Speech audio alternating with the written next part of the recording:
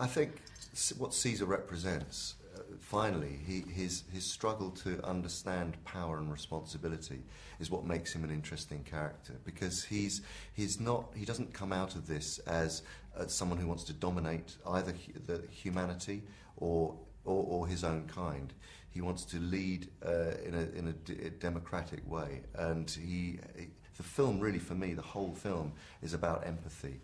And so I think as a character, Caesar, part of his emotional intelligence and why this film isn't sort of saying, you know, apes are good, humans are bad, is because he is, not only is he an extraordinarily clever ape, but he also has learnt empathy, and he has a very advanced emotional intelligence. And I think, you know, any great leader, that's something to aspire to.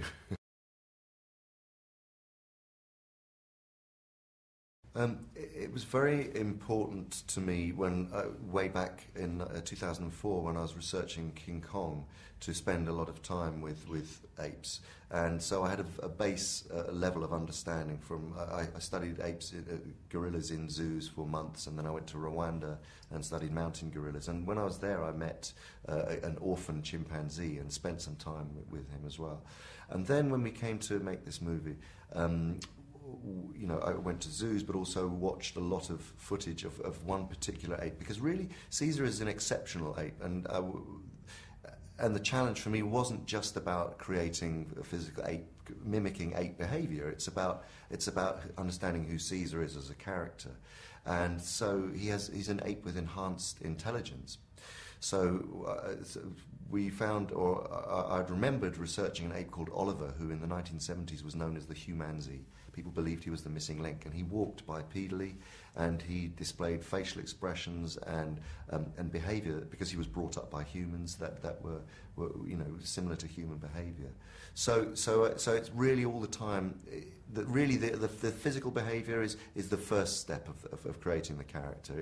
It's more about understanding the emotional journey, the psychological development, and the cognitive development too.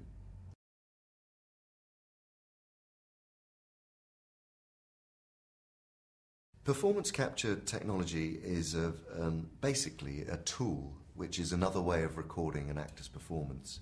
So it doesn't enhance or change the actor's performance. It's a very transparent. It's basically another set of cameras. So what we were able to do on this film was, James Franco, for instance, was shot on cameras, and then the performance capture cameras filmed my performance. But it's the bringing together which is the big step forward this time.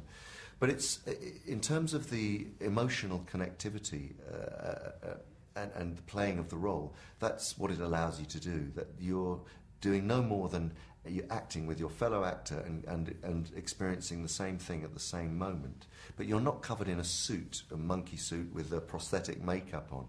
It allows you to play very subtly the emotions and the thoughts of the character with markers that translate your facial expressions into the digital character.